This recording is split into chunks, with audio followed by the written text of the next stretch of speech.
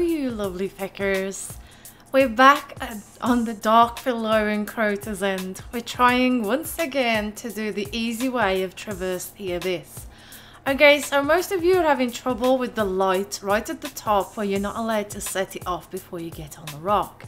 So what we've done is we've worked out a new way of doing it. I was told this way by Fused Reborn once again, but I've also found a way of how it's much easier to do the part at the bottom too, which I will be showing you as soon as we get down there. As you know, I have already done a video on this, and so you can check that one out if you find it easier, but if you just follow me now, we will get through this a lot quicker. So once again, you run forward and you just dodge and weave the best you can to avoid all the enemies so they can't kill you. If you get stuck, you can throw a grenade, but you must keep moving, else you will just get overwhelmed and not get through. So what you can do is throw the grenade, but jump up on the rock.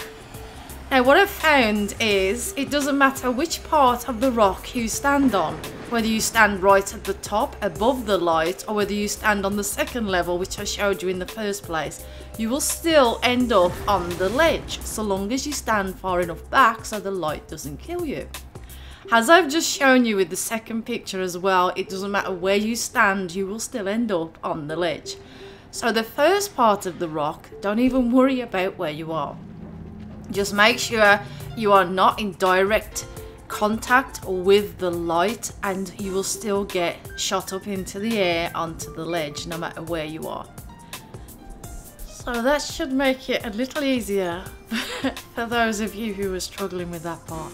Next, once you're up on the ledge, make sure you got your heavy ammo set up and everything else. I always do it after I've got up there because what I've found is if you do it before you actually reach the ledge and you die, you end up losing half of your heavy ammo anyway. So if I was you, I'd wait until you do get up to the top ledge anyway.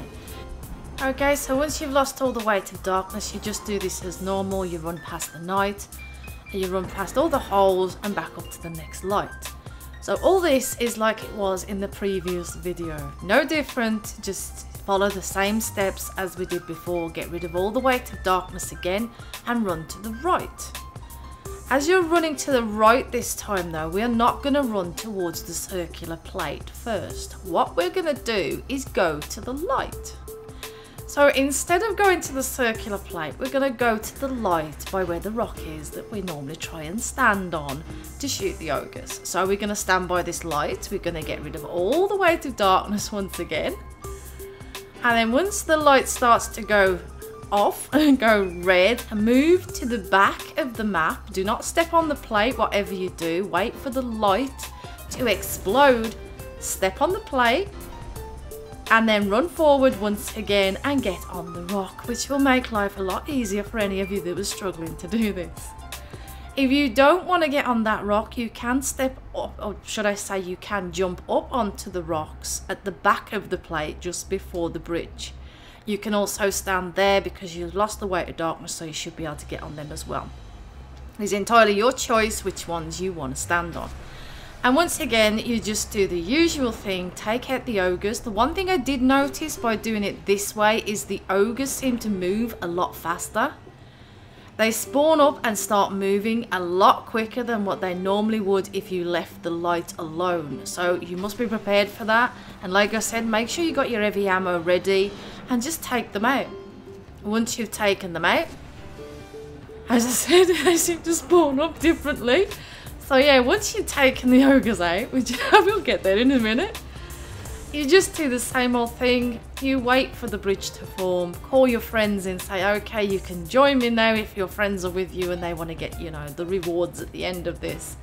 So yeah, that's the other way of doing this, guys. I hope this bit has helped you. I hope this makes it a little easier for you guys to actually get through this part. And getting up on that rock is a lot easier now. So the bridge is formed. Go run for those lights. And I hope this has helped you get through. Take care, and I will speak to you all soon. Bye.